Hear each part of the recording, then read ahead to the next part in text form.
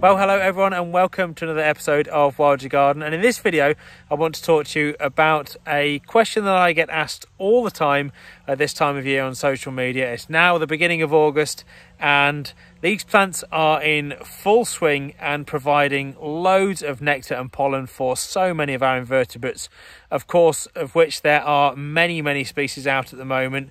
July into August is a really good time of year to get out there and see a lot of butterflies, bees, moths, dragonflies, absolutely thousands of insects in the air at the moment, so a really good time of year for that. But of course the best way you can help them out is by providing either a larval food plant or a nectar source for them. And this cracking specimen behind me here is a spear thistle, which is an absolute beauty of a plant. I mean, they really are such fabulous little purple flowers, very similar, if you like, to the common knapweed or lesser and black knapweed that you get in a traditional wildflower meadow.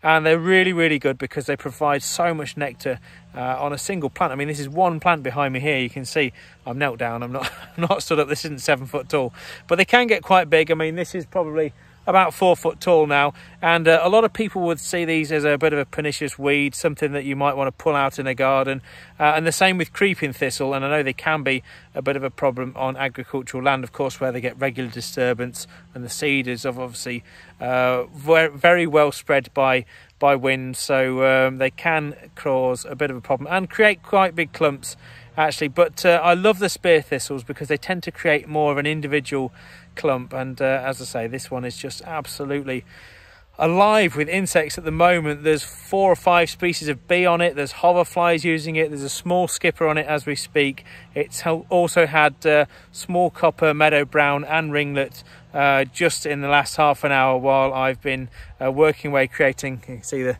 digger there, creating my latest wildflower meadow here in Surrey. So yeah, a really good plant, one that I'm going to obviously work round. The area behind this plant I'm actually stripping off to make a new wildflower meadow, but I'm going to leave this one in here because yeah, it's just an absolutely vital source of nectar at this time of year. Now, one thing people ask me is, what do I do with thistles? I've got them in my garden, I know they're good for wildlife, but I don't want them to spread. And as I say, the creeping thistle, as the name suggests, can be a bit more of a pig compared to the spear thistles, of which this is.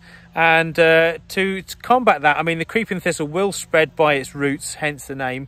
But you can, of course, just cut the heads off once they've finished flowering. So, for example, you know, if you get one like this, ouch, actually got a little bee on there at the moment, which is nice to see. So you can actually remove the heads before these turn into the full seeds, and of course then start dispersing, in which they will disperse a fair way. So once they've finished flowering, you can, as I say, just cut them off and that's it. You won't get any more problems from any more seeds blowing around your garden. I know this can be a bit of a pain, but if you've only got 1 or 2 plants, hopefully it's not too much of a chore for you. And that way you get the best of both worlds. You get to help the invertebrates by providing the nectar and the pollen, but also you get to stop the spread of them if you don't want too many in the garden. So yes, I hope that's answered the question, but I really would stress how important thistles are in terms of a food source, and not only nectar and pollen, but in the autumn time as well. If you can let them go to seed, they are a really good source of seed for birds, particularly goldfinches, through the autumn and the winter months. So don't cut them down, leave them stood upright. I think they're quite structurally fantastic and very architectural. So if there's somewhere where you're not going to get slashed to death when you're walking past them, then do, see the bees all around me trying to get on this thing, do just leave them. They are fantastic at providing a lot of nectar and food for so many insects and birds, as I say. So yes, thistles in general, please don't just chop them out your garden, leave some in. You'll be amazed at how many insects nectar on them. I mean, they really are, particularly creeping thistle as well.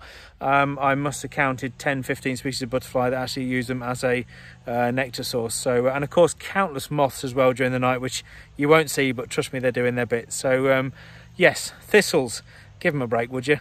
Thanks for watching, guys. Really appreciate the support. Thank you so much for everybody who comments and likes the videos, of course, and feel free to give the video a like if you have enjoyed it, and I'll be bringing you many more updates on all the ways you can help wildlife in your own garden in videos to come. Thanks for watching. I'll see you soon.